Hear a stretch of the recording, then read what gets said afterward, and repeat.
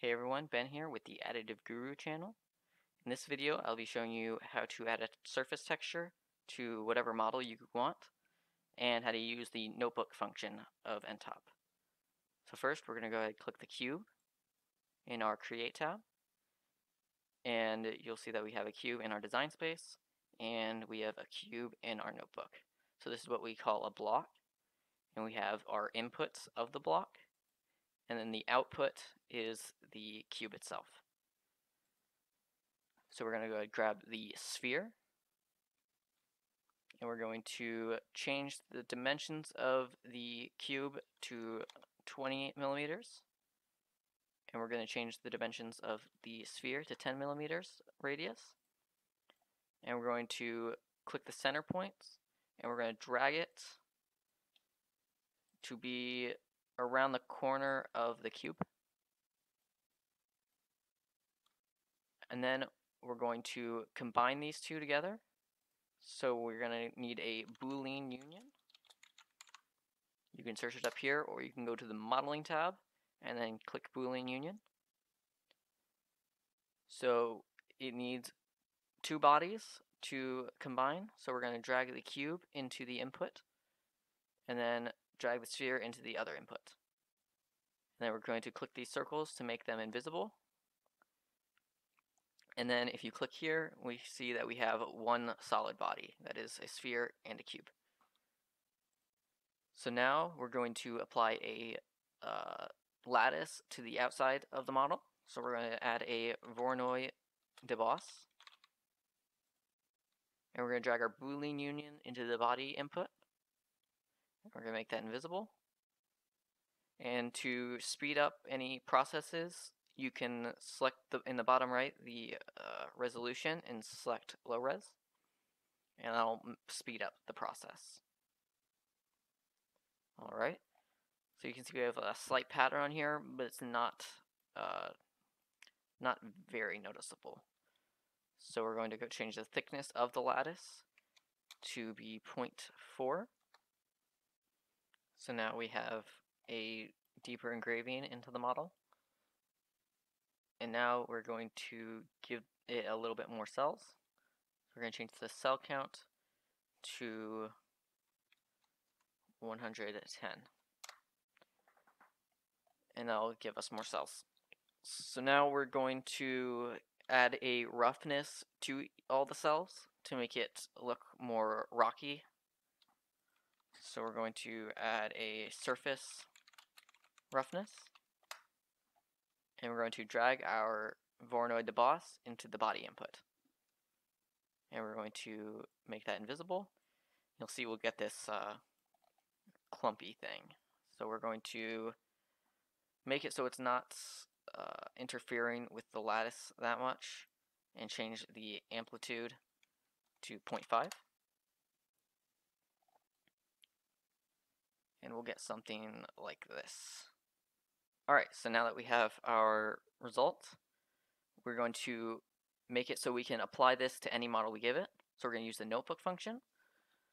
So up here we have the inputs, the body, and the output. The output gives us the result. Our body does all the calculations, and then our inputs are like these variables that we see in each block.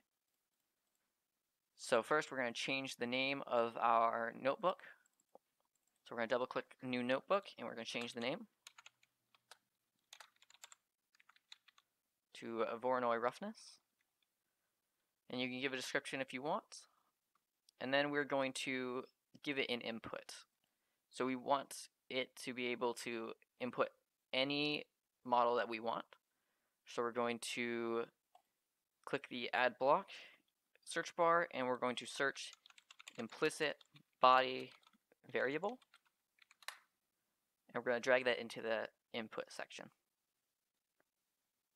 So now we're going to delete the Boolean Union block, which will get rid of our model, and then we're going to drag the implicit body into the Voronoi deboss body input. Nothing will show up because we don't have a model in the implicit body input. So now we're going to give a little more input so the user can change more about the model. So we're going to give them the ability to change the cell count. So we're going to click the Voronoi cell count. We're going to right click it, click make variable, and we're going to drag that into the input section. We're also going to do that to the thickness. And we're going to drag it in. I'm going to rename it Voronoi thickness so it's a little bit more distinguishable.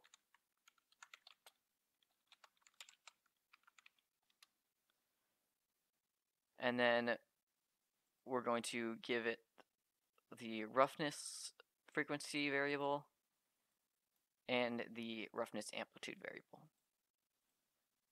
So this lets the user change more about the model, so we're not only giving the model. So then we can choose the output, which would be the result. So we want the surface roughness to be the result, so we're going to drag it into the output section. And then we're going to click File, and we're going to click Save, and then we're going to name it.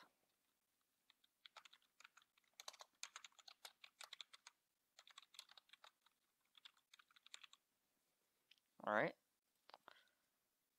And now we can click File, then click New to bring a new notebook. And then we can click File and Import, and then import our notebook. So nothing shows up, but we can click Add Block and then search up what we name the notebook, not the file. So we're going to search up what we typed in, which is Voronoi roughness. And press Enter. And you'll see that we have all our inputs that we put into the input section of the notebook. So the body input is empty because we left it empty. So we can take a object from the Create tab and drag it into the body input. And we're going to make that invisible. You'll see that it applies whatever we put in the body to it. And we're going to make that a little bit bigger so you can see it better. 15. And we're going to make it 30 high. Alright, so now we have our textured object and our custom block. So thanks for watching, and feel free to check out the other videos we have here on the channel.